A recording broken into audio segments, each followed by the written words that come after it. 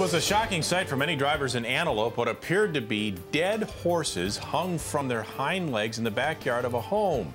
Drivers were passing by so concerned they called animal control to make a complaint of animal cruelty. CBS 13's Anjali Hemphill is in Antelope with what it really was, and we do have to warn you, what you're about to see could be disturbing. Horses grazing peacefully in pastures, a familiar sight on any day as you drive along Alberta Road near Antelope.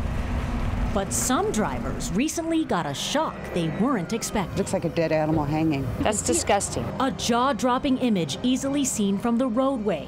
What appears to be two dead horses hanging from their hind legs in the backyard of Eric Haygood's home. Morning, we started seeing that there were all these cars piling up and stopping traffic and people getting out.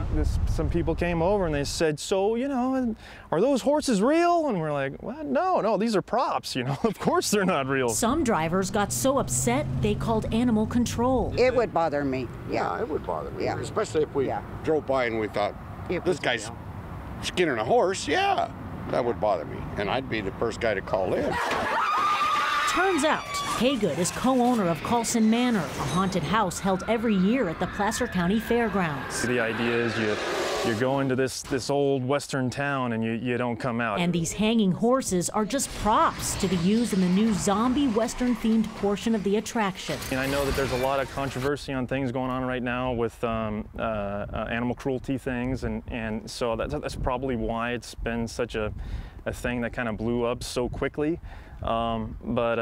Yeah, I mean, we're all animal lovers here. Haygood shows us they are nothing more than styrofoam and paint. But from the roadway, it's hard to tell. I think you should take it down. It's a very busy road with a lot of kids, a lot of traffic. It's all part of the show, all part of the storyline. Our apologies, we weren't trying to cause any trouble.